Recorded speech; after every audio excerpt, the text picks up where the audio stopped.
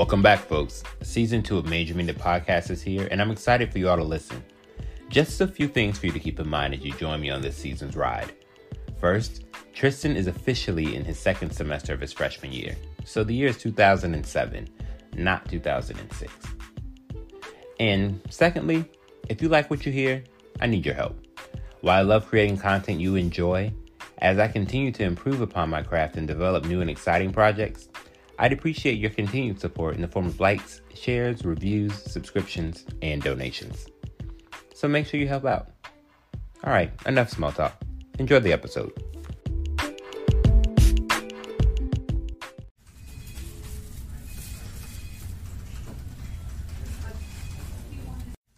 Unfortunately, ma'am, I can't tell you that because David is legally an adult. I understand you're his mom, but because he's over 18, our policy prevents me from talking to you about the status of David's admissions application. But if David calls, I'd be glad to help him. Ma'am, again, please have David call. Well, you too, ass. Rough call? Oh, hey, Chance. Yeah, you could say that. I've had a few of those today myself, but you'll get used to it. Well, that's kind of depressing. Who wants to get used to being aggravated? So outside of that call, how's your second day of work here? It's cool. I appreciate you helping me out while I get used to everything. No problem. Only 3 of us working here, so I've got to look out for you.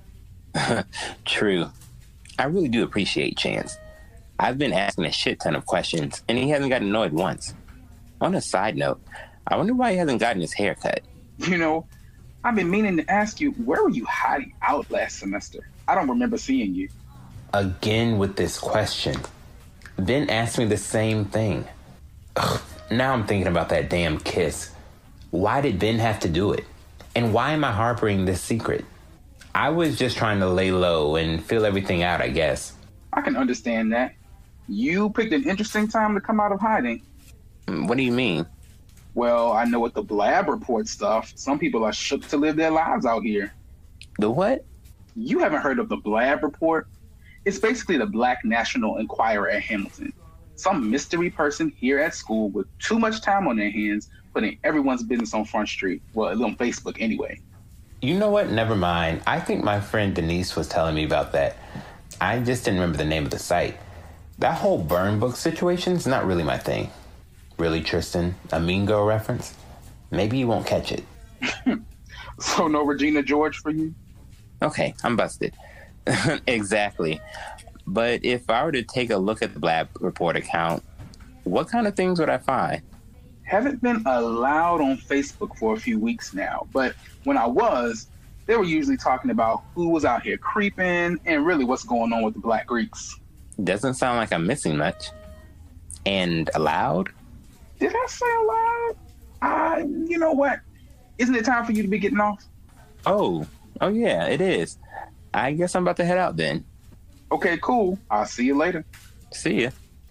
I wonder if I have time to stop at Taco Bell before I meet up with Denise. But do I want to do that if I'm going to stay over at Kendrick's later tonight? Shit, do I even want to spend the night at Kendrick's? Being around him while I hold this secret makes me feel so damn guilty. Maybe I should just tell him what happened tonight.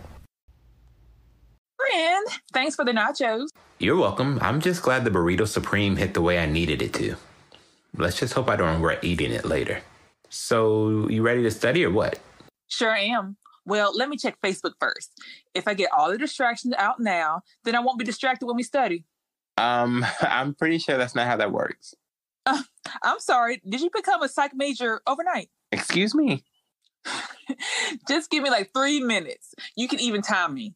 Whatever. I'll text Kendrick. Shit! What? What is it? The Blab report.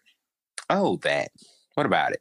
Tristan, this new post is saying that Ben, my Ben, was making out with some guy during the Black History Month gala. Shit.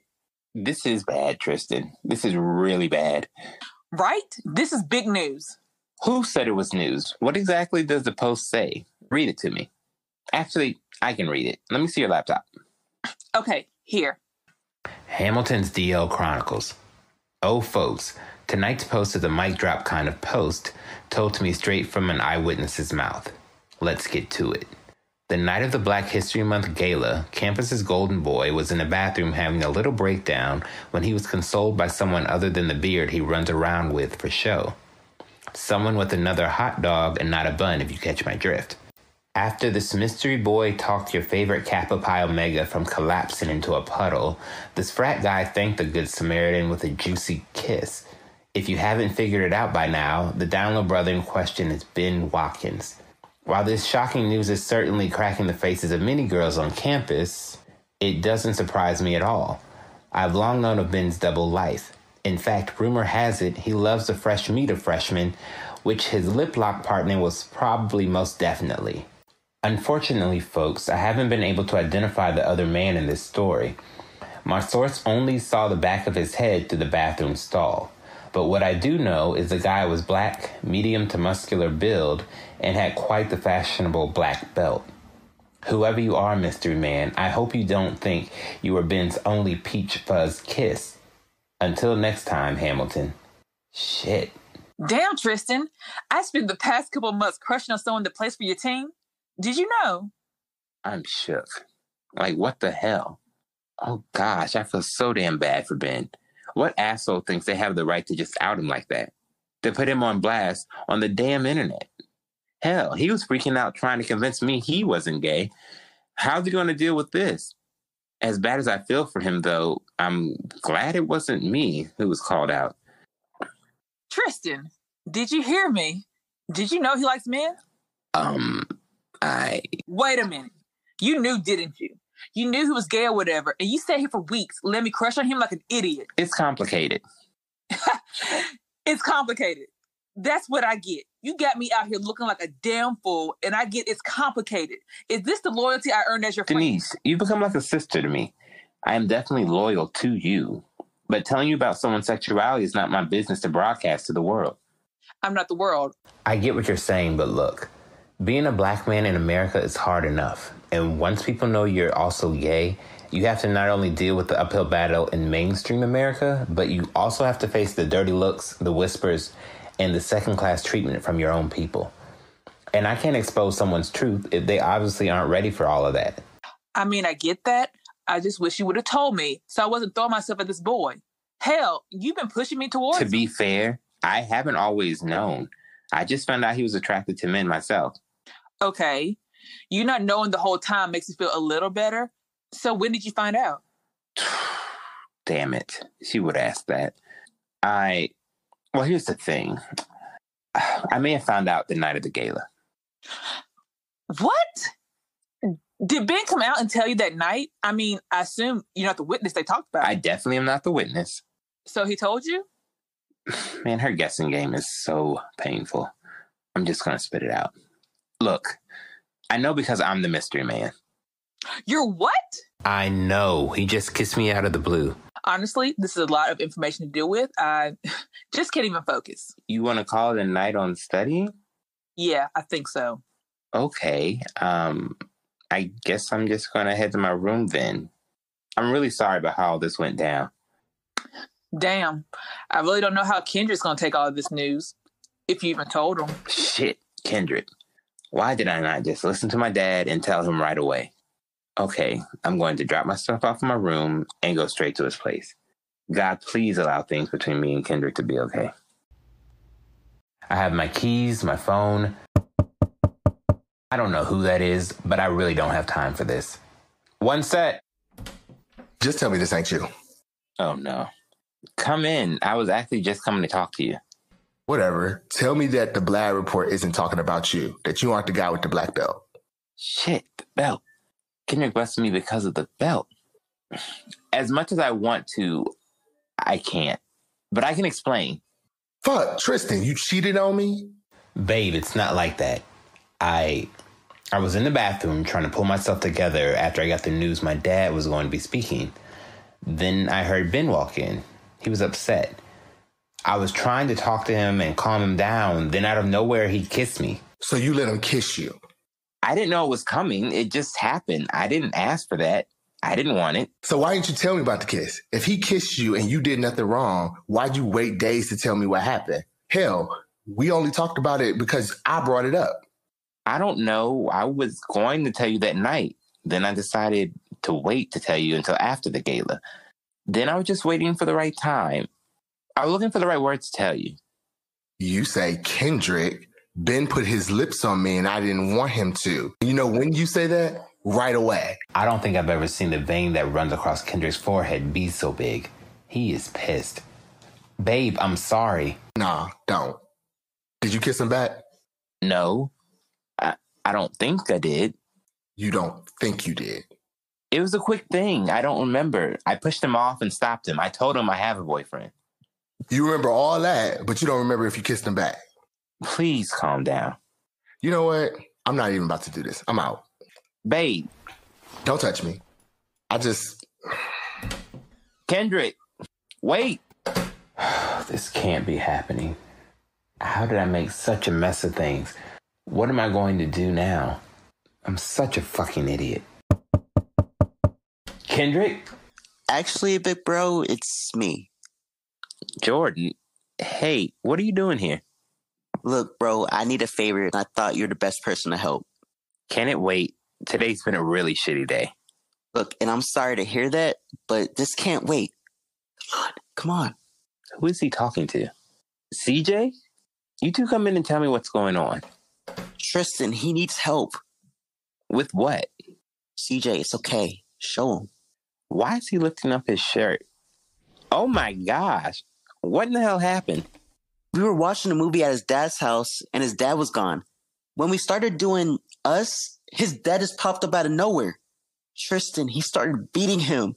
Hell, he tried to beat me too, but CJ stopped him. Lord, you're laying a lot at my doorstep tonight. In America in 2007, this is still happening for being gay? Jeez. Why didn't you guys go to the hospital or to the police? He won't let me take him. CJ, you really should go. I can take you. Nah. See, he won't go. Okay. What now, Tristan? If they aren't going to let me take him to the hospital, I just have to bring someone in to give me a hand. Fine. Jordan, go into my closet and get a towel and the alcohol. Help CJ clean up some of the wounds. I'm going to call for some help. Yo. Relax. I'm not calling 911. Just trust me. Please answer the phone.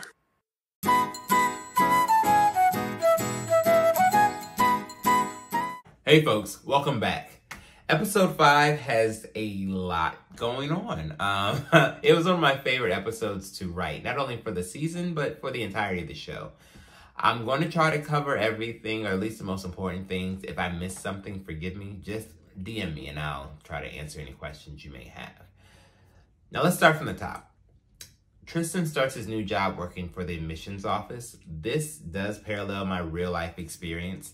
The spring of 2007 was my second semester of my freshman year. I too started a job in undergrad working at the admissions office, where I got to really know my best friend Thomas, who voices the character of Chance. I thought he'd be the perfect person to voice the character of Chance, since Chance is loosely based off of Thomas. I greatly appreciate him. He did an amazing job. You know, moving forward, we have the messy Facebook account that posts this, well, trashy thing about Ben. Just so you all know, I kind of wrote the account to mimic something like a media takeout, where someone just posting things, whether they're true or not. It doesn't really matter, because you kind of put that narrative out there. And so that's what's really going on with Ben. You know, when Denise reads up about this public outing of Ben, she's kind of taken aback. You know, she's had this crush on this guy who she finds out plays for the other team, or he might be sexually fluid. I haven't really got into that in this particular episode, but she's just kind of crushed. And so she now wants to know who this mystery person is. Now, Tristan, he didn't take the advice of his dad, so he hasn't actually told Denise or Kendrick about the kiss, and he should have. But he has been sitting on this information. And even though the Facebook account kind of puts out that Ben did kiss someone, it hasn't named Tristan at all. So Tristan, you know, he could lie and act like he doesn't know what's going on. But at this point, you know, he really just thinks it's time to just own it. And so he's owning it with Denise, who's really not feeling it. You know, she's kind of thinking, well, damn, you knew I had a crush on somebody that you knew had a crush on you. To Tristan's point, he didn't know per se that Ben had a crush on him. He knows that they had a dynamic, but he's not really owning whether or not they were flirting back and forth. So, I mean, but you all have heard the episodes, so you all can kind of draw your own conclusions about whether Tristan knew he was flirting with Ben or not. I'll leave that up for you all to decide.